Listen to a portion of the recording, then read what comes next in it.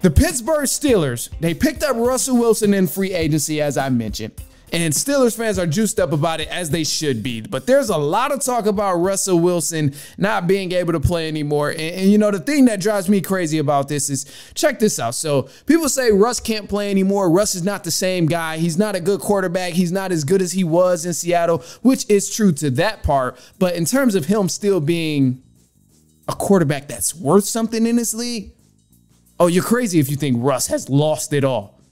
I mean, he had one bad year in Denver under a terrible offensive coordinator and a terrible head coach. And then we seen him have some sort of success when Sean Payton came along. And for anybody who's saying, oh, well, Russ, even though he had an okay season last year, he's still not that guy. Okay, well, let me tell you this. Russell Wilson last year threw more touchdown passes than Lamar Jackson, than Matthew Stafford, than CJ Stroud, and Jalen Hurts. And he did all of this. He threw more touchdown passes in less games played than all of those guys. So to me, when I'm looking at all of this information, I'm looking at the full story of it about, oh, this narrative that Russell Wilson is going to have to fight for a position with the Steelers and he's going to have to possibly prove himself again that he's still a good quarterback. I don't really buy into all of that, because from what I seen last year, Russ still looked like he was a pretty damn good quarterback. And him going to Pittsburgh is just a huge win. So anybody who's having doubts about Russell Wilson going to play for the Steelers, you need to take that out your mind right now. The Steelers practically got Russell Wilson for nothing.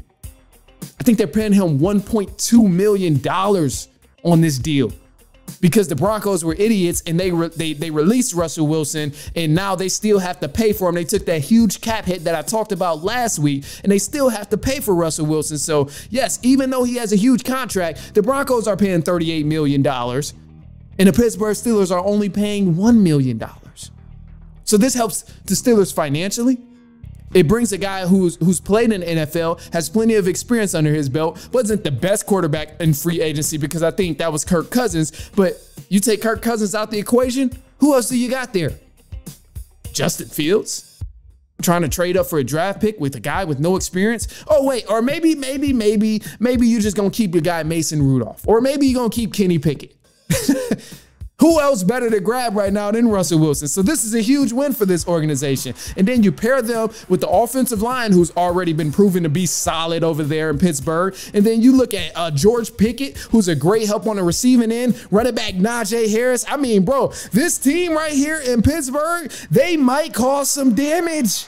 I'm going to tell you that right now, bro. This team really might cause some damage, bro, because I'm loving what they're doing right now. You got a guy who's coming off a pretty damn good season, throwing 26 touchdowns, only 8 interceptions. And like, even if he just repeats that same exact thing from last season, this is going to help the Steelers, because the Steelers are already stacked in every other area.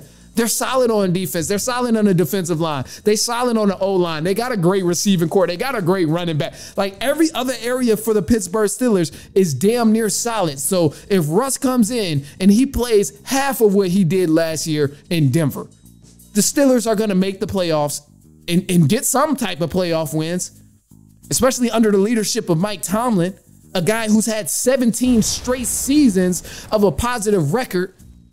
Like, bruh, this guy's played with a great quarterback. He's played with bad quarterbacks, and somehow he still manages to get a positive record year after year after year and give his team a fighting chance. So to me, bro, this is great for Russell Wilson. It's definitely looking like this team is going to be a playoff contender, and I think, man, the Steelers are going to crank it up. I think y'all boys better whip them terrible towels out. And I mean, hey, this is definitely something worth celebrating here.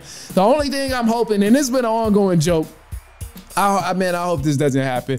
And I feel like this would happen to Russell Wilson, just because he's been a meme over these past few years in the NFL. But because Mike Tomlin has this beautiful positive record streak of 17 straight seasons of having a positive record, it's been an ongoing joke that people have been saying Russell Wilson is about to ruin it. And I would just be, man, this would be terrible if Russell Wilson happened to be the guy. And the main reason I say it's funny because you got to remember, bro, Russell Wilson, this is Broncos, let's ride. This is, you got to remember how silly of the things he was doing over the past few seasons, bro. The silly things he was saying and doing high knees on the plane. Like, bro, Russ was kind of tripping over these past few years, especially when he went to Denver, bro. So it's just like the guy has been a meme over the past few years, and I'm hoping he really cleans it up. I'm hoping it's just no foolishness going on. Even though it's funny, it's entertaining, it can't be no foolishness because it's going to kill me if he ruined Mike Tomlin's record.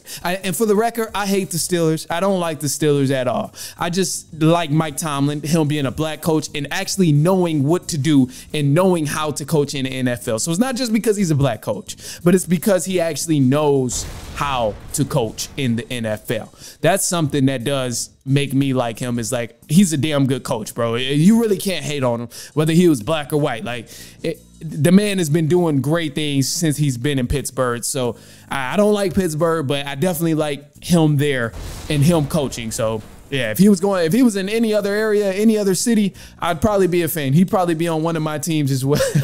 Y'all know I got like 5 or 6 different teams.